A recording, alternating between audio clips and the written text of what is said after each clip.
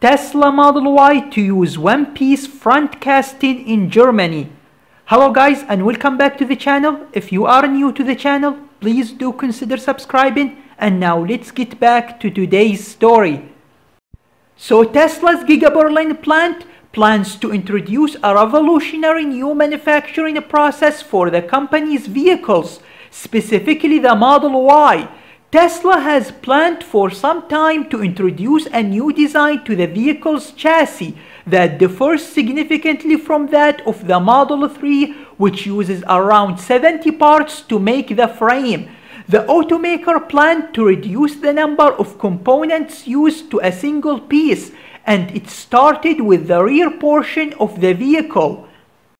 Ivan Horitsky, who is the leading figure in the construction process of the Giga Berlin plant, was asked if the entire frame of the Model Y would be cast in one piece.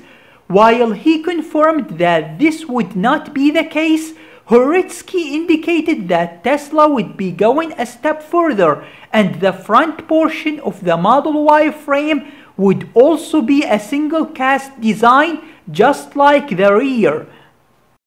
Tesla has introduced a rear casting machine in Fremont, where the current builds of the Model Y are being produced.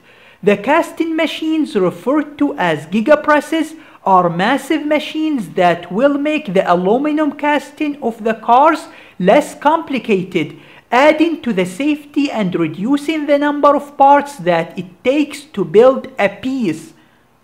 CEO Elon Musk has stated that the Model Y from Giga Berlin will be a completely redesigned vehicle.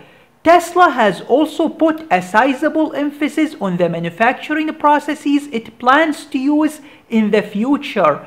While demand continues to increase, the company has to find new and innovative ways to improve manufacturing efficiency. The new manufacturing facilities are an excellent way to tackle the growth the company is experiencing, but Tesla can only build so many plants before it becomes a financial liability.